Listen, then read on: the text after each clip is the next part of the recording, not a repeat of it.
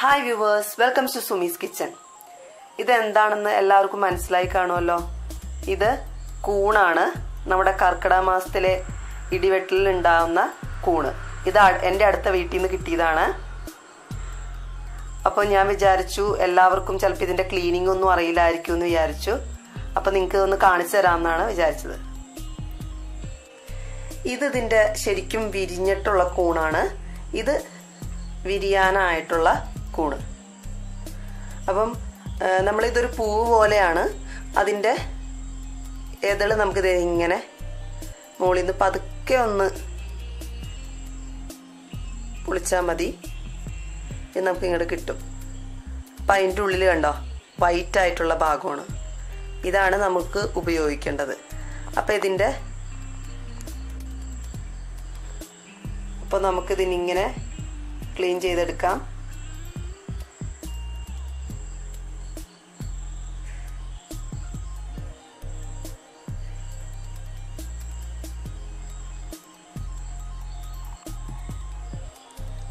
ഇനി ഇതിൻ്റെ നടുക്ക് ഇങ്ങനെ പൊങ്ങിക്കണ ഭാഗം ഉണ്ടാവും. അത് നമുക്കൊരു കത്തി വെച്ച് തന്നെ ചെത്തിക്കളയേണ്ടി വരും. അത് തെന്നണ പോലത്തെ ഒരു ഭാഗമാണ്. അത് നമുക്ക് പൊളിച്ചു കളയാൻ പറ്റില്ല.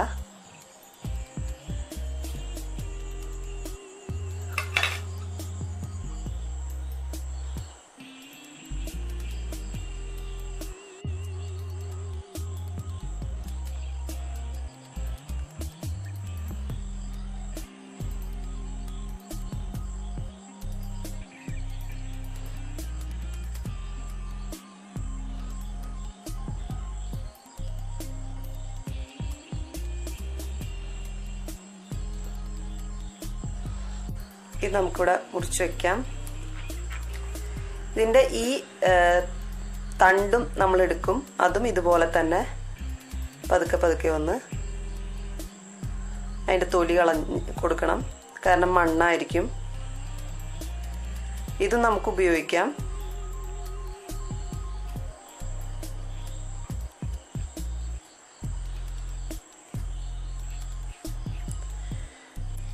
ഇത് ഞാൻ പച്ചവെള്ളത്തിൽ കുറച്ച് മഞ്ഞൾ കലക്കിയതാണ്. നമ്മളിപ്പം നന്നാക്കിയ ഈ കൂൺ ഞാൻ ഇതിലേക്കാണ് മുറിച്ചിടാൻ പോണത്.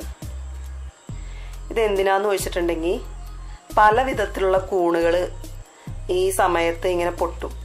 അതിൽ നല്ല കൂൺ ഏതാ ചീത്ത കൂൺ ഏതാന്ന് തിരിച്ചറിയാൻ വേണ്ടിയിട്ടാണ്. ഇത് നല്ല കൂണല്ലെങ്കിൽ ഈ മഞ്ഞൾ വെള്ളത്തിലിടുമ്പോഴേക്കും ഇതിൻ്റെ കളർ ചേഞ്ച് ചെയ്യും. ആ സമയം നല്ല കൂണാണെങ്കിൽ ഇതിൻ്റെ കളർ ചേഞ്ച് ആവില്ല.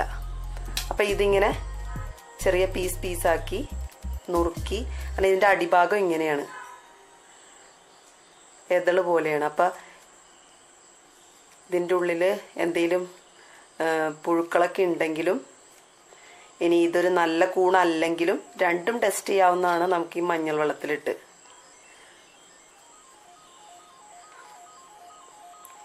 ഇങ്ങനെ മഞ്ഞൾ വെള്ളത്തിൽ ഒരു അരമണിക്കൂർ ഈ കൂണിടണം. അപ്പോഴാണ് നമുക്ക് ഇത് നല്ലതാണോ ചീത്തയാണോ എന്ന് നമുക്ക് മനസ്സിലാക്കാൻ പറ്റുള്ളൂ.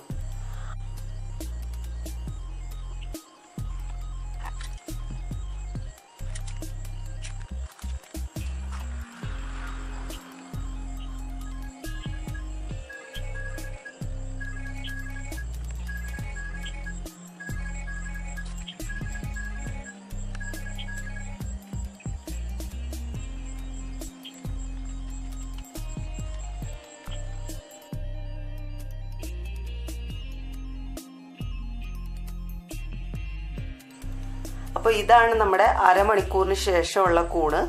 ഇപ്പം അരമണിക്കൂറായി ഇത് വെള്ളത്തിലിട്ടിട്ട്. ഇതിപ്പോഴും വൈറ്റ് കളർ തന്നെയാണ്. അപ്പം ഇതൊരു നല്ല കൂണാണ്. അതുപോലെ തന്നെ ഇതിൻ്റെ ഉള്ളിലെ വല്ല പുഴുക്കളൊക്കെ ഉണ്ടെങ്കിൽ അതൊക്കെ നശിച്ചു പോയിട്ടുണ്ടാവും. അപ്പോൾ നമുക്കിത് നന്നായിട്ട് കഴുകി വൃത്തിയാക്കി ഉപയോഗിക്കാം.